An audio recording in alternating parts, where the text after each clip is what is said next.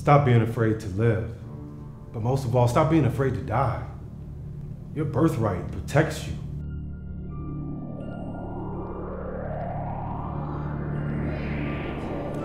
What if your birthright was to... I can remember when I was 17 years old. It was a difficult time. I was just my own person, and then they would always tell me I was different than other guys.